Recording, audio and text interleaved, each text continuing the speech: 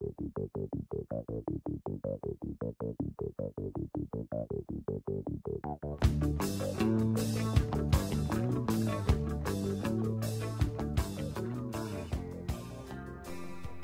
everybody, the PC Doctor Mike Denny in Bowling Green, Kentucky. It's back. Anyway, today I'm uploading a YouTube video, an instruction on how to create a shortcut on your desktop or anywhere. Basically, how to watch your local news at 6 and 10. Automatically have your PC open that web page for you. This is as a result of our local TV station. It has just the best weather around and good local reporting. WBKO is looking like they're discontinuing their desktop feature. That's the little free app that runs computer app that runs down in your tray at the bottom right of your PC desktop. I've never liked those anyway. I was hooked on the Google desktop for years until I realized how much resources it was using on your computer every boot, and as a routine I would actually have it not come up automatically when I maintained and cleaned up computers. But I really do like our local weather reports, and actually I actually do have several shortcuts to specific topics on the local news site in my Google Chrome folder for news. So it's a drop down menu for me. You can do those too if you want, but one in particular I'm going to show you how to do today is find your local TV stations or any local streaming station you have. Find their live streaming option. Ours shows up, you can go there anytime during the day, but it only gives you video several times during the day, like at 12 noon, 6 p.m. at night, 6 p.m., 6 and 10 at night. So basically those two are the ones I'm focusing on, and the rest I'm just going to show you on my desktop how I'm doing this. It's a really simple routine. Okay, so the first thing you're going to want to do is you're going to want to open your Google Chrome or your web browser and find your local station or any station's website. You can do this just any web shortcut will do. Here's our local station, and here right up top is the live streaming function of that website. I'm going to click on it. I'm going to go there, and I'm going to show you where I'm going to click. I'm going to right click on this, and I'm going to copy that shortcut, that web address.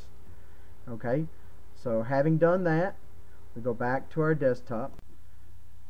Now that I'm back at the desktop, I'm going to right click on it. I'm going to do new shortcut. Now, a lot of people don't even know you can do this, but you can paste where you just were on the internet, and you can make a shortcut. A lot of people do know this too, but anyway, you're going to name it something specific so you can remember it, and there it is. So here's what happens when you open it, and I had to right click it to get it to work. Been having trouble with my desktop myself, so go open it.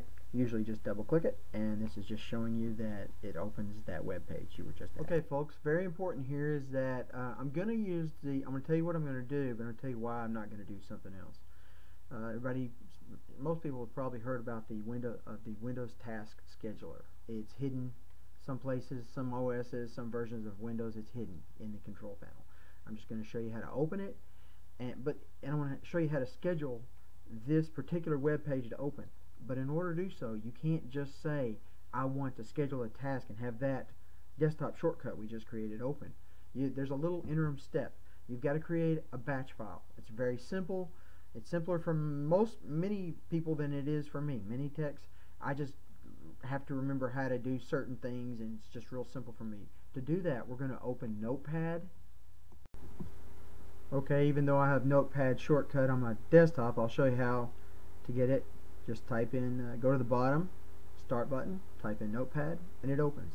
This is a very simple batch file.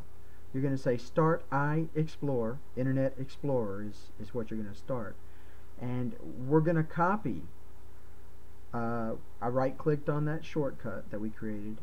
We're going to copy where we want it to go. That's where that shortcut went. And we're going to save this, but remember not to save it as text. Remember to select all files and to type in BAT. So name it whatever, but the type of file, the file extension you're going to use is .bat. .bat. Okay? So now that you do this, this is the proper shortcut to schedule using Task Scheduler. And I'm gonna save it as such. I'm gonna have to find out where it went, and then that's the next step. This next step is the hardest for some people, but it's really quite simple if you follow the directions. Go to your Start button, type in your search again. This time you're going to look for Task Scheduler, and we're going to open that. We're going to create a task that will actually run the shortcut we created. Okay, so you create task, and we're going to name it again. I'd name it the same thing, and or you know, whatever your news site is named, whatever you want it to be, basically. And then the next step is to tell it what will trigger it to open.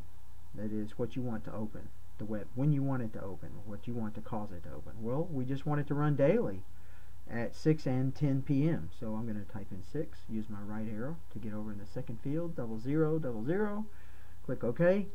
And of course I want it to open again at 10 p.m. For the nightly news, the late news, same thing, 10 o'clock. And click OK on that. Now that that's done, we want to tell it what we want it to do. Don't forget, we're going to browse to the actual file on our desktop. We want that batch file, not the Windows Internet Explorer shortcut, but the batch file is more like a verb. It tells it what it's going to do. So now that you do this, I'm going to right click it, and I'm going to show you what it will do at 6 and 10. And it takes just a second. It opens the website, and what browser you open, if there is material to be seen, like is shown on the right hand side of my page, it'll show it. And that's pretty much it, folks. Whatever browser is your default browser is what browser will open when you tell it to open a web page. So you can go into, if you like Google Chrome or Firefox, Internet Explorer, you saw Internet Explorer open on my example.